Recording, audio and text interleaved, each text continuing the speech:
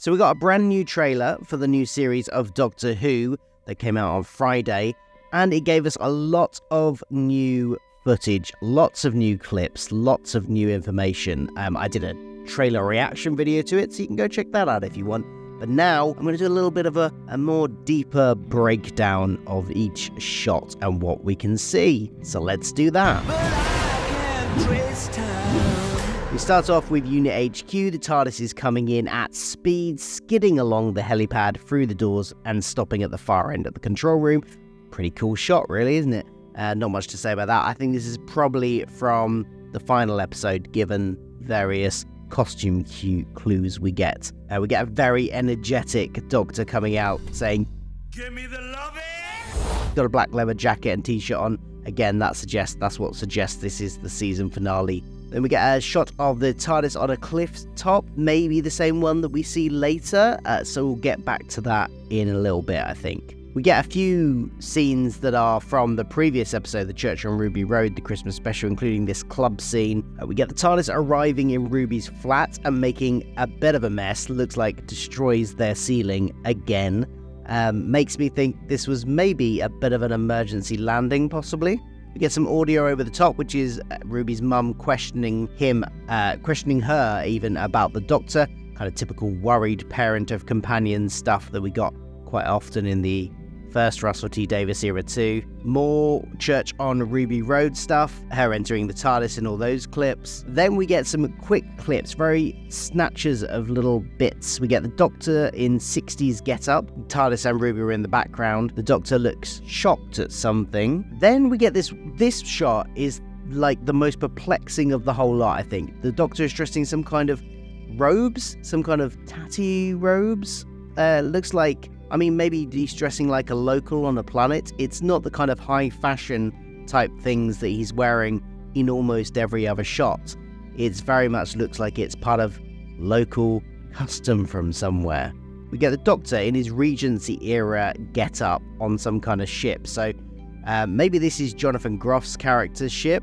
I speculated in my 5 predictions video that he was a time agent, perhaps even a face-changed Jack Harkness. I've seen speculation he might be a younger Jack, and that this part of his life is part of the lost 2 years that Jack had, that the time agency took away from him. This does feel like a little bit like Jack's ship when we first met him in the Doctor Dancers, was it?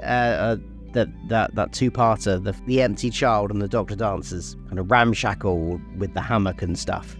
While he's on that ship, David Tennant's face is floating as a hologram there. This is very much the 10th Doctor's face rather than the 14th Doctor's, specifically from the TV episode The Next Doctor, as somebody on Twitter pointed out. So I think this might be a thing where, just like one of those things where the previous faces are getting flashed up, like we got in the Journal of Impossible Things, where they were all scribbled in the book in Series 3, and the holograms of past Doctors at the beginning of Series 5. It's just a way to introduce the audience to the concept of the Doctor having had past faces quite quickly. So I think that's probably what's going on there. This is probably them heading off on their first trip, because it's the same costumes they had at the end of Church on Ruby Road, but obviously in the TARDIS, the Mavatee's going a bit screwy. Beautiful shot of cloudy vortex. I love the colours of this thing. Then we get some dinosaurs. Beautiful shots. You can really see the money from Disney going into this shot. It looks absolutely stunning. But Ruby steps on a butterfly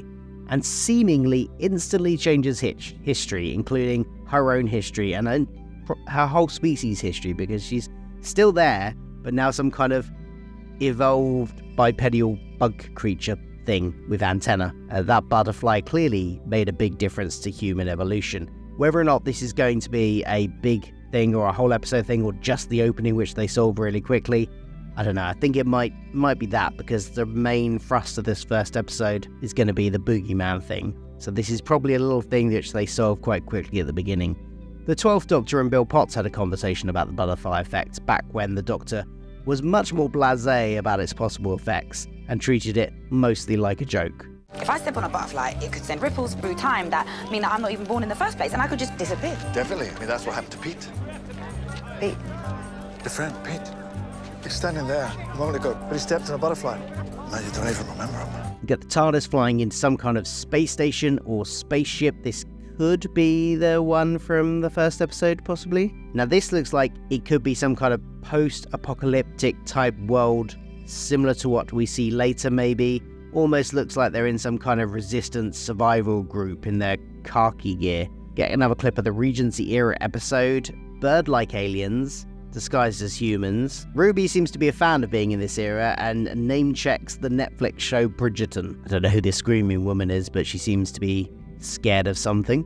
Then we get Jinx Monsoon's character, who is wielding literal musical notes in the air as weapons. So, I don't know, this could be mid-song, possibly, if it's a musical episode. This could be the post-apocalyptic era again, and seems to be the Doctor standing on a landmine, which we think is the third episode, which will be written by Stephen Moffat. If that is the Doctor on the landmine, what we can see there, then somebody else is nearby, possibly part of a resistance group or some kind of locals of some kind. And Ruby has a giant gun and is firing it upwards, so I'm predicting she's kind of protecting the Doctor who is stuck on that landmine from some kind of advancing bad guys. Don't know how he's going to feel about her having a gun and shooting. He's generally against guns, usually. Someone is trying to get out of Ringo's drum. Is it another worldly creature, or has one of the Beatles just got trapped in there? Or maybe it's the Doctor. Things seem to be turning a bit more supernatural.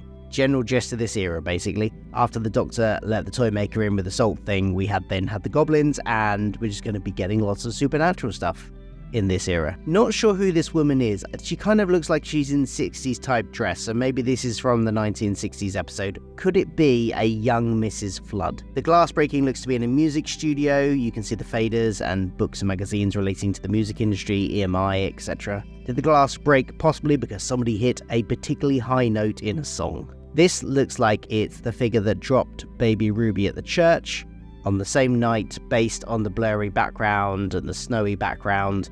You can't tell who it is still, but bigger speculation online is that it's either Ruby herself, an older Ruby, or maybe the 13th Doctor somehow? Or, could be the Rani. She's pointing at something. What is she pointing at? She didn't point when we saw her in the church on Ruby Road, so is this just after those events, or just before those events, or these events again, but they happen slightly differently?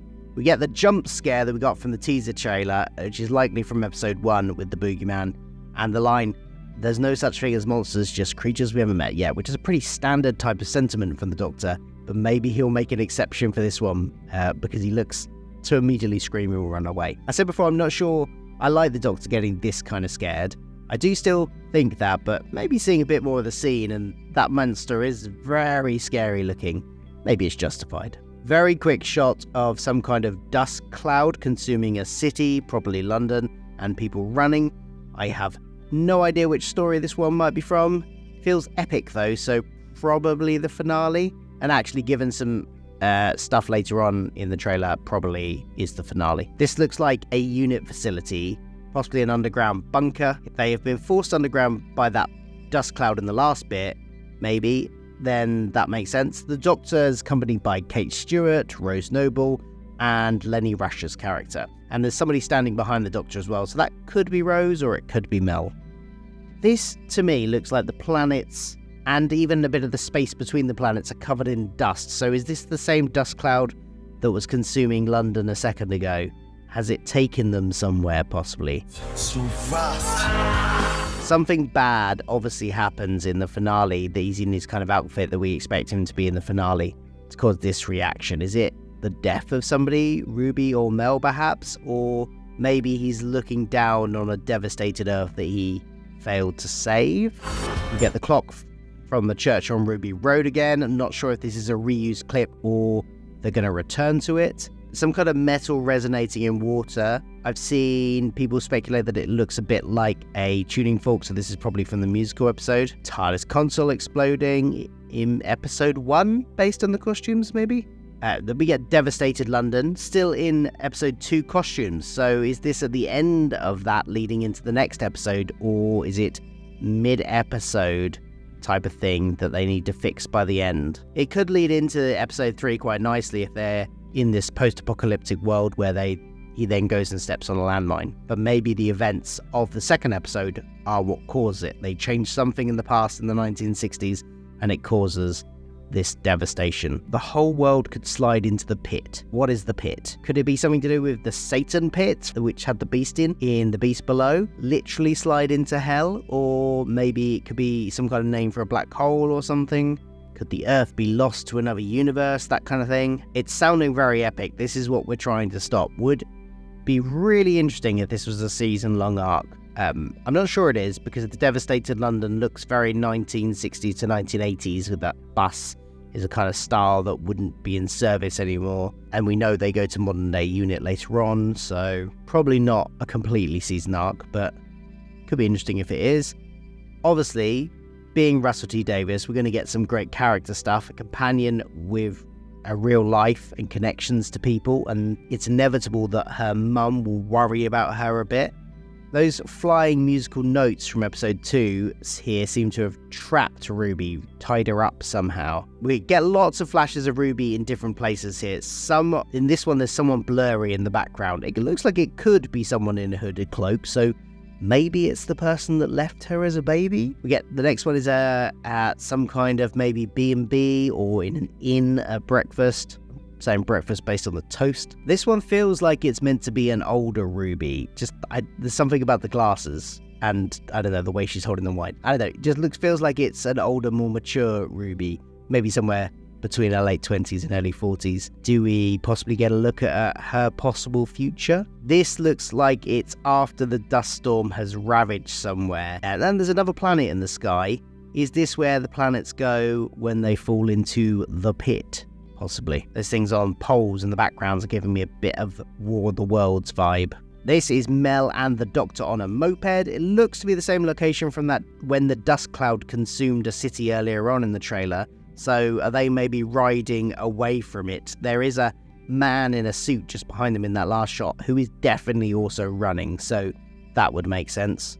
TARDIS getting scanned here, but the most interesting thing about this is a bit of text that's on the screen behind the TARDIS, which, according to the screen, it says that Triad technology is actually S-Triad technology, and S-Triad is an anagram for TARDIS. That's got to mean something. Doctor and Ruby in the first episode costumes here, but in a much cleaner setting than the sets we'd seen them on before. Is this a different station? Is this a different part of the station? And we get the Doctor at the church again. Could be a reuse scene, because then we get the nightclub scene from the church on Ruby Road as well. Here, the Doctor's in his season finale outfit and standing on something with lots of lights, which in a second we'll see again. It looks more like a wall that time. And it's snowing? Are we seeing next year's Christmas special already? Or is this just snowing in the finale? Or is it ash falling? Doctor on the spaceship from the Regency era again. He's using his Sonic this time, which looks a little bit different in colouring and maybe a bit thinner as well. He's saluting someone in his Regency era, so probably Jonathan Groff's character. And I'd say this adds to the rumour that it might be Jack, because that's kind of where he saluted Jack a few times in that way. Text says here, when you can change time, which I think is going to be a big theme of the season, from the butterfly effect incident to the devastated London. And we've already had Mavity beforehand. I think there's some kind of thematic thing going on with changing history this season. And that would tie in well with the meddling monk, if that rumour turns out to be true. I love these two shots because, for me, this absolutely finally confirms that there's a musical episode. This looks like a full-on chorus dance routine. So, yeah, musical episode, I think, is all but confirmed. And we get the TARDIS as a monument. Looks like it's been there a while. There's flowers laid at its foot, like a grave. Is this where 14's TARDIS ended up? Or is this something else? Probably links back to the shot of the TARDIS on the cliff we saw earlier in the trailer as well. This is what I meant by it being on the wall as well, but actually, looking at this shot, it might have just been a reflection on the floor before. Still, what is this place? It's giving me kind of slightly holodeck vibes. Very strange. Or it could be maybe a concert stage. I don't know. It's a bit odd, this place. Quick shot of Kate at Unit HQ, another shot of Doctor and Mel on the scooter, and then the wink from the end of the last trailer, and then the logo. I love this version of the logo too. Looks good. So that's a lot going on there as we broke it down bit by bit. Let me know your thoughts of what you think is going on. Any of the things I mentioned strike a chord, or do you have your own theories about what's going on in those individual clips? Let me know in the comments below, and I will see you for more Doctor Who videos soon. If you want to see my trailer reaction video, my reaction the first time I watched it, then click on this video here. Thanks for watching. Goodbye.